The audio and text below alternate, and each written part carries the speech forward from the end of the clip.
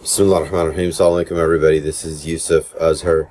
Wanted to share a quick summary from a khutbah that Shaykh Hamza Yusuf delivered for the MCC East Bay community. This is for the Eid al-Adha prayer, and this was the one that he did in 2019. So let's jump right in.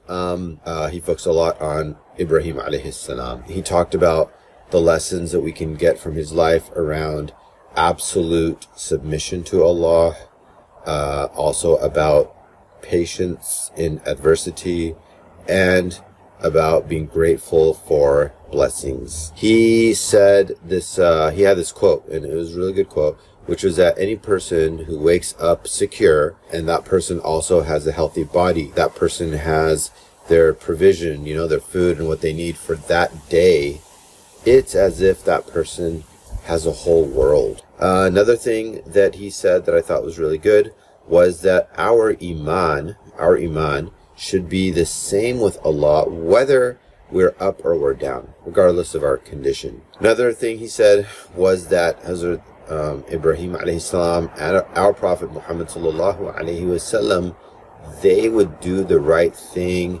regardless of whether people would criticize them and attack them or not. Alright, one of the most interesting stories he brought up was about this guy named Kevin Hines.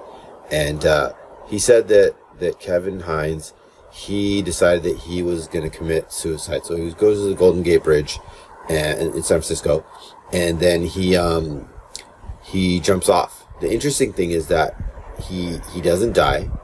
Instead, what happens is that a sea lion actually comes and holds him up until he gets rescued. Didn't die, the sea lion comes, he gets rescued, and it's just this whole miraculous event. But what's amazing is that that guy said that as soon as he jumped off the bridge, immediately he regretted it. He immediately regretted jumping off because, you know, his intention was to kill himself. Anyway, I thought that was a beautiful story about how we should actually appreciate our life no matter how difficult it is. Another thing he said was about what to do in times of fitna, like in our time, right? There's a lot of fitna. And he said the Prophet actually mentioned that there's going to be a time, and there's going to be immense fitna, and people are going to be confused. So he was asked about what to do, and he basically said to hold fast to the book of Allah, to Kitab Allah. And now I'm just going to get to 3 action items that I personally took away from that khutbah. Number 1, read, understand, and act on the Quran. Number 2, we should choose to believe, because belief is a choice. Okay, number 3 is that we should keep our faith, our iman, strong and renew it through dhikr. Alright, that's pretty much it. Assalamu alaikum wa rahmatullahi wa barakatuh.